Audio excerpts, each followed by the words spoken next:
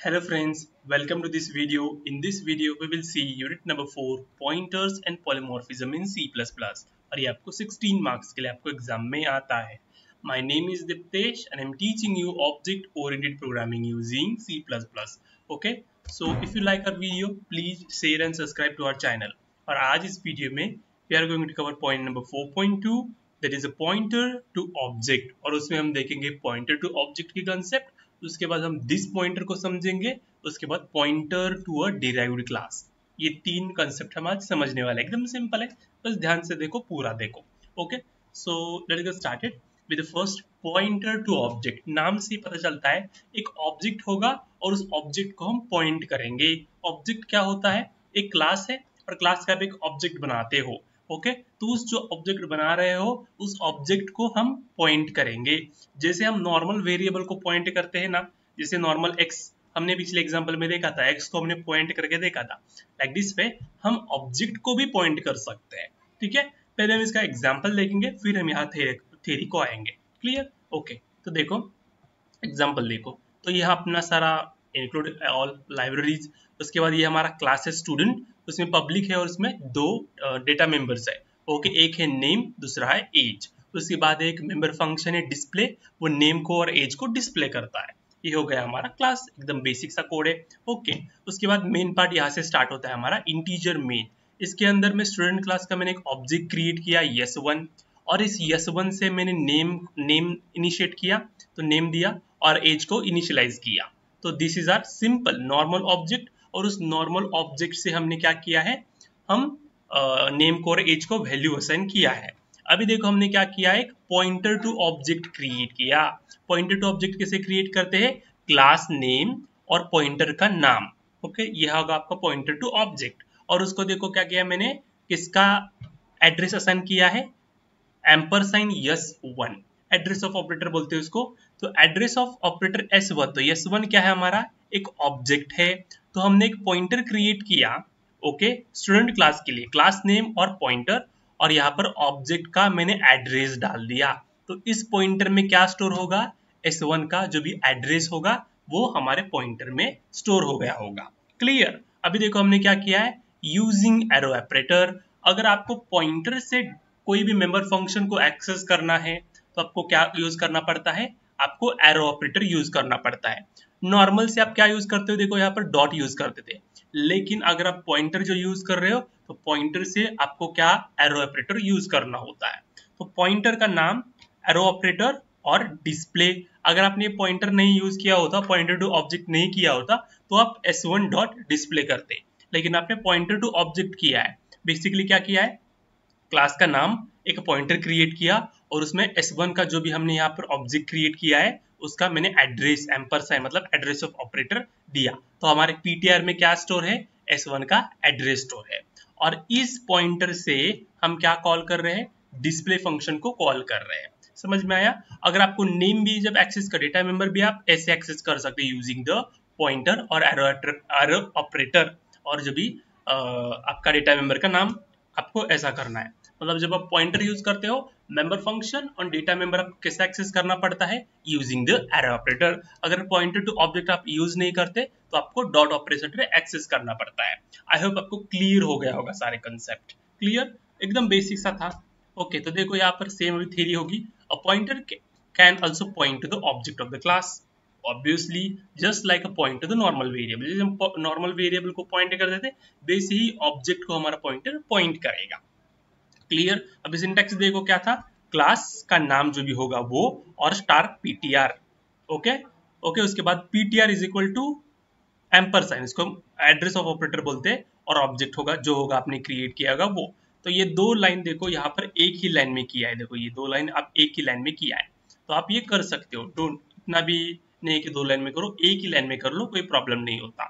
तो to access members, अगर आपको डेटा मेंबर फंक्शन एक्सेस करना है, अगर आप नॉर्मल ऑब्जेक्ट से आप क्या यूज करते थे, डॉट ऑपरेटर करना पड़ता था. लेकिन अगर पॉइंटर यूज करना है, पॉइंटर ऑब्जेक्ट आपने बनाया है, तो आपको एरो ऑपरेटर यूज करना है.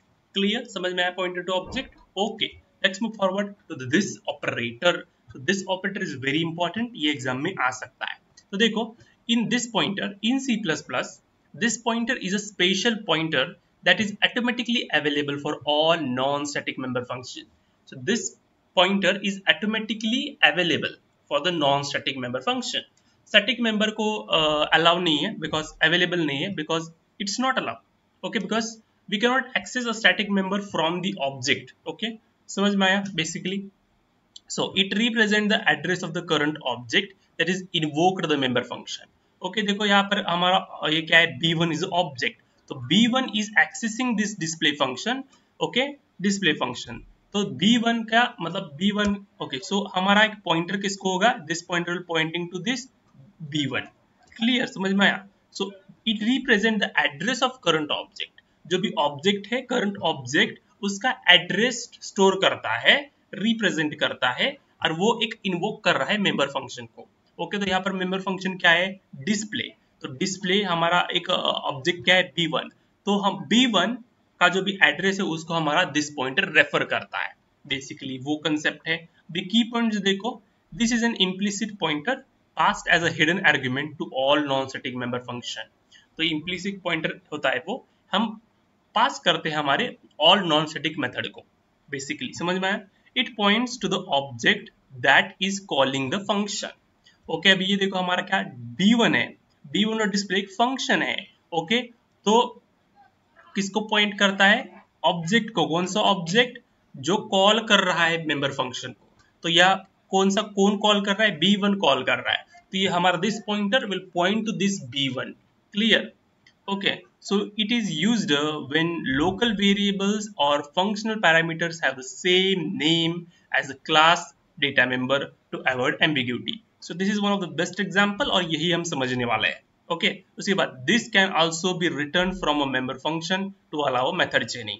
ये भी हम समझने वाले हैं. Okay, it is not available in a static function since static functions are not tied to any object. मैंने आपको ऑलरेडी बताया है.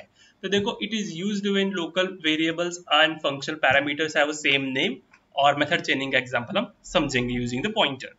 तो देखो यही है. देखो अभी कंसेप्ट समझो बस, कोई प्रॉब्लम नहीं, एकदम सिंपल सा कोड है, सिंपल सा एग्जांपल है. हमारे हमारे ये लाइब्रेरीज है, उसके बाद हमारे क्लास है बॉक्स. ओके, उसके बाद डेटा मेंबर है लेंथ, और हमारा ये बॉक्स है कंस्ट्रक्टर. तो इस कंस्ट्रक्टर के अंदर क्या है, लेंथ है. तो लेंथ एक पैरामीटर भी है और ये डेटा मेंबर भी लेंथ है. तो कंपाइलर को कंफ्यूज होगा कि इसमें से डेटा मेंबर कौन सा है या फिर हमारा पैरामीटर कौन सा है. तो ये डिफरेंस बनाने के लिए हम क्या यूज करते हैं, दिस पॉइंटर को यूज करते हैं. सो देखो यहाँ पर this is pointing to the length. तो ये क्या है, डेटा मेंबर है. सो ये डेटा मेंबर है. ओके, और equal to length. So this is your parameter. तो ये डिफरेंस बनाने के लिए हम दिस पॉइंटर को यूज करता है. ओके, सो दिस ये लेंथ क्या है, जो लेफ्ट साइड पर है वो क्या है, डेटा मेंबर है. जो राइट साइड पे क्या है, हमारा पैरामीटर है. पैरामीटर ये लेंथ. ओके, दोनों का नाम सेम है. ओके, तो ये दोनों को डिफरेंस कराने के लिए हमने क्या किया है, दिस पैरामीटर मतलब दिस पॉइंटर को यूज किया है. So this pointer is pointing to the data member. Okay, length वाला को पॉइंट कर रहा है, इक्वल टू लेंथ. तो लेंथ क्या है, पैरामीटर है. Clear. So this differentiates member variable and parameter. और इसके बाद हमारा एक मेंबर फंक्शन है, बेसिकली वो कॉल होगा. तो देखो बॉक्स B1 10, तो ये कंस्ट्रक्टर है, इसमें लेंथ की वैल्यू 10 हो जाएगी. तो ये 10 हमारी लिस्ट लेंथ में स्टोर होगी, और ये लेंथ हमारा क्या प्रिंट होगा, 10 हमारा लेंथ प्रिंट होगा. एकदम बेसिक सा है कोड. ओके, अगर आपने मेरे वीडियोस पहले से देख रखे होंगे तो आपको सब समझ में आ गया होगा और आता होगा. Clear. Okay, now let's see pointer to the derived class. नाम से पता चलता है डिराइव्ड क्लास. आपको पता है डिराइव्ड क्लास क्या होता है, आपको पता है बेस क्लास क्या होता है, आपने इनहेरिटेंस पढ़ा है.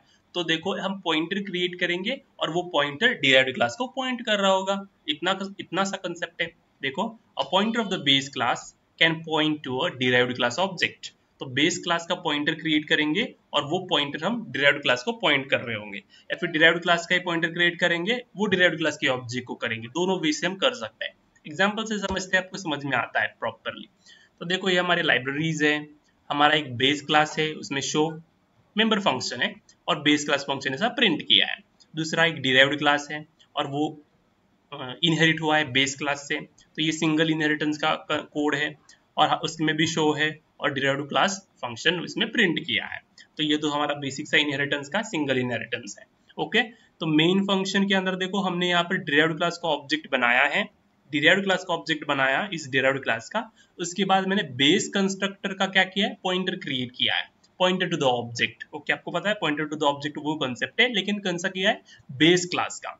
तो बेस क्लास का एक पॉइंटर क्रिएट किया और वो पॉइंट कर रहा है और किसका एड्रेस स्टोर कर रहा है, डिराइव्ड क्लास का ऑब्जेक्ट का एड्रेस स्टोर कर रहा है।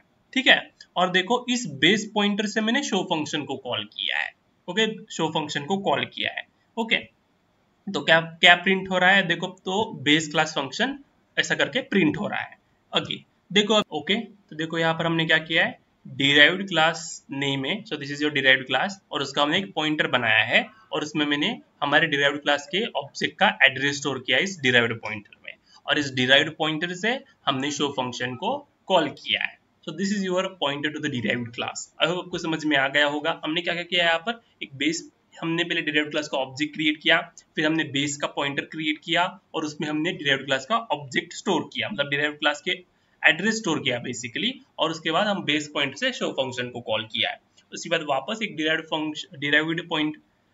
क्लास का एक पॉइंटर क्रिएट किया और उसमें वापस क्या स्टोर किया, डिराइव्ड क्लास के ऑब्जेक्ट का एड्रेस स्टोर किया बेसिकली, और वापस डिराइव्ड पॉइंटर से हमने शो फंक्शन को कॉल किया। समझ में आया? So this is the basic concept behind it. So this is summary, you can see it. अगर आपको नोट्स चाहिए तो ज्वाइन और व्हाट्सएप ग्रुप। ओके, मैं वहां पर शेयर करता हूँ, और you can message me. Okay, कोई डाउट है तो कमेंट कीजिए, please hit like button. Okay, till then thank you, I will meet you next video with 4.3। Till then thank you, bye bye.